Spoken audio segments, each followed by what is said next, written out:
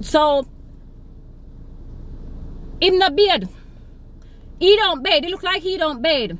Him and his woman and his stepson look like them not bathe.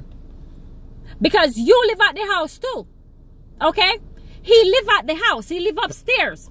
The house is designed to rent the bottom floor, the first floor. But when you come to the house, you only see one floor. Then when you come to the side, you see two floors. Then when you go to my door, you see three floors. That's how the house look. The first floor and second floor, which were supposed to be for him, which is separated now. So that's why we have the one water meter. And then do some jacked up job and put a sub light panel switch in it, whatever, for that floor to have its own meter, which I think it rigged.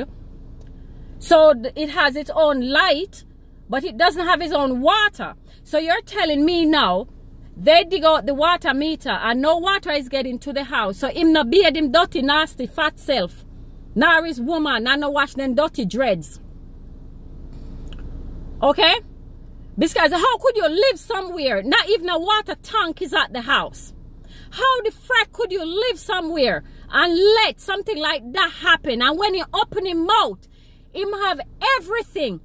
When I just moved there, over Delroy property over here, so who build him nice fancy house, it was his. As soon as me and Errol come out of the car, you know, so this piece of land of mine, me put a gate at the garage and build a pool, and my tenant them can go over there and use the pool and blah blah blah. And I said to myself, Mother Stonker, you're such a franking liar.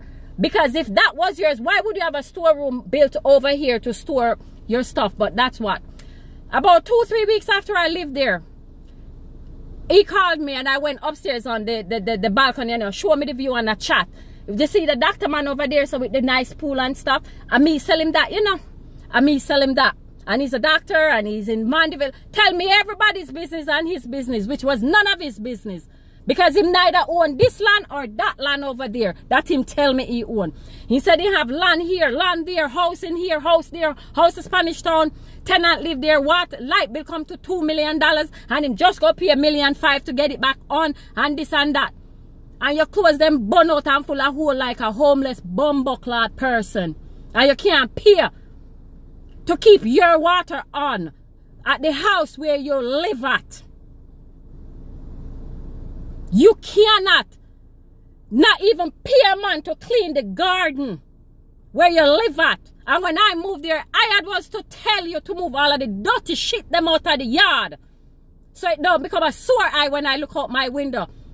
And I Colin and Jeremy and move them. And you give him $7 grand to move them.